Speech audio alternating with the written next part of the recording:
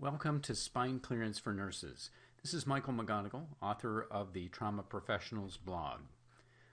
I'd like to accomplish three things here. First, I want to discuss the process of cervical spine clearance, give you some details about how this is done.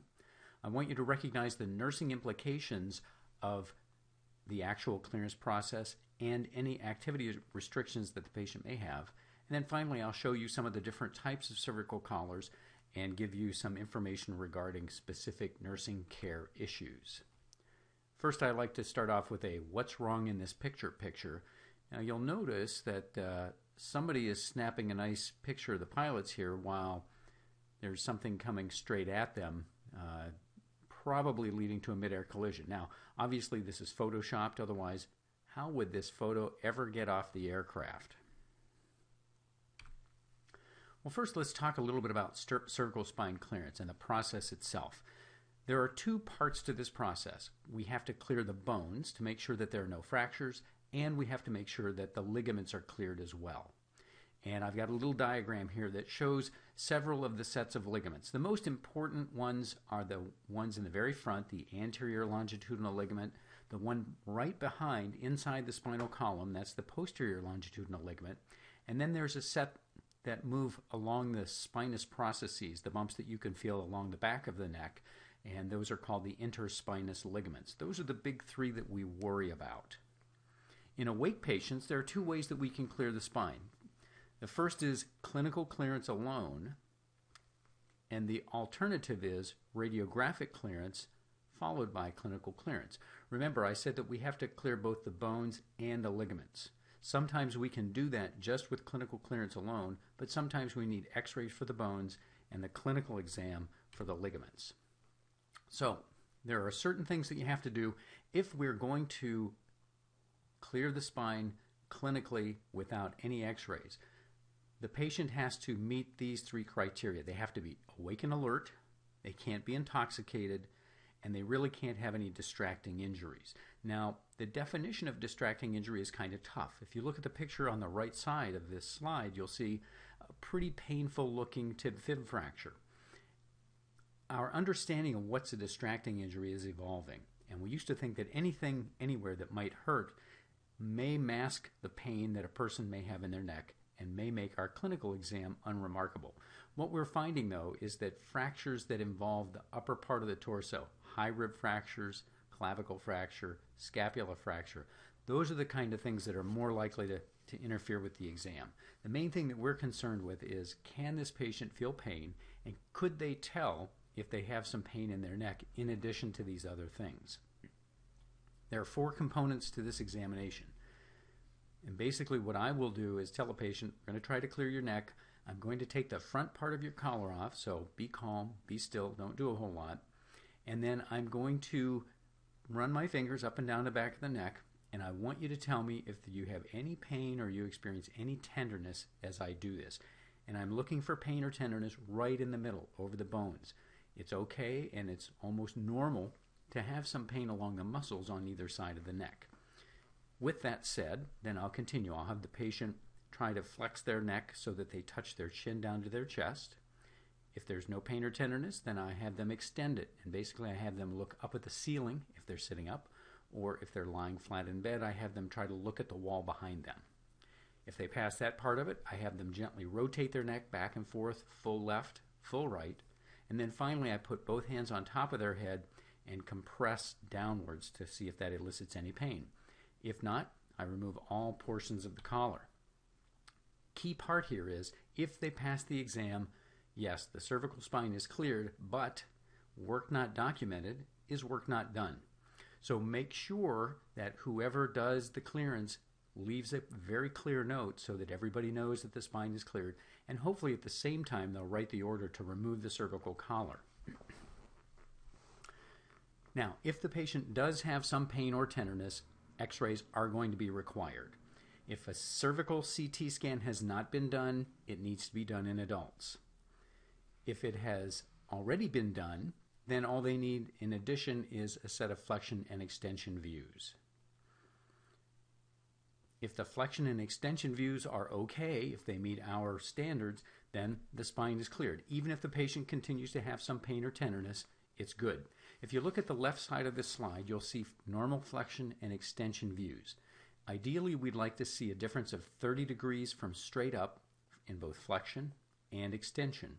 And we look very closely at the alignment of the vertebral bodies. We look at the front and back of the vertebral bodies to make sure that they remain in alignment. If they do, and they have good flexion and extension, then we will remove the collar. If you look at the picture on the right, you'll see that there is some slippage, and that is on the front part as well as the back part of the vertebrae. You can see it slipping over about 3+ millimeters. That's bad.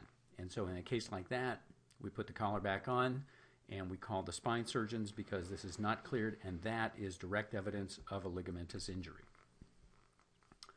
If there are difficult cases, there are two possibilities, and these are in people who we just can't clear it clinically. We can't clear it with the x-rays that we talked about. In those cases, there are two choices. We can send them to MRI scan. It's expensive. Some people can't tolerate it very well. And MRI scans are very good at showing water. That's what they do. Unfortunately, our ligaments are very dry, so they don't directly show up. But if they are injured, you will see edema around the ligaments, and that is detected on the MRI. So if that edema is noted by the radiologist, we presume that they have a ligamentous injury, and once again, the spine surgeons need to be notified. The alternative is that we can just wait. Keep the collar in place, let the patient come back in a week or two to an outpatient office, and we will retry the clinical clearance process again. And chances are we'll be able to get it off. However, in the few who the pain actually persists at that point, then they need to see the spine surgeon, and most likely they'll be told to keep the collar in place for 2 to 3 months to allow for healing of the ligaments. Now, cervical spine clearance and activity. You have to realize that cervical spine precautions, if we're worried about the neck, consist of a cervical collar. If we're worried about the lower portions of the spine, the thoracic and lumbar spine, then the way that we protect against that is log roll precautions. The two are not interrelated.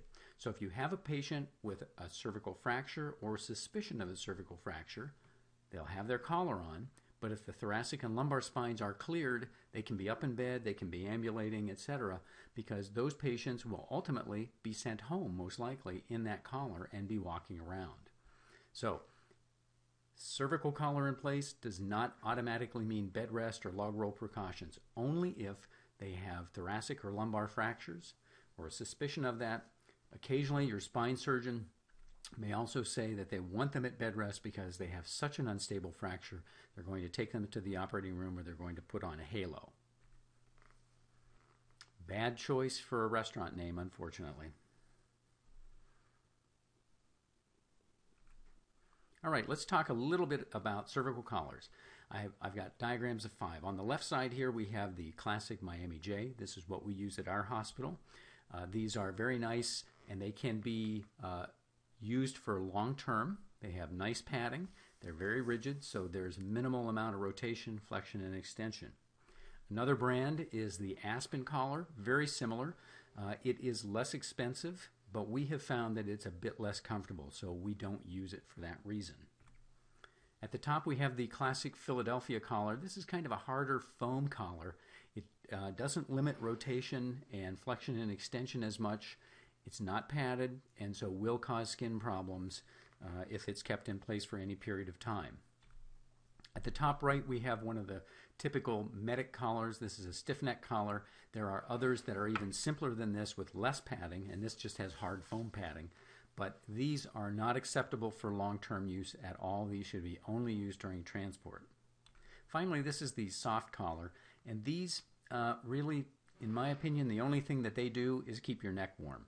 They do not limit neck motion at all. They just kind of remind you that maybe you shouldn't be moving it around as much.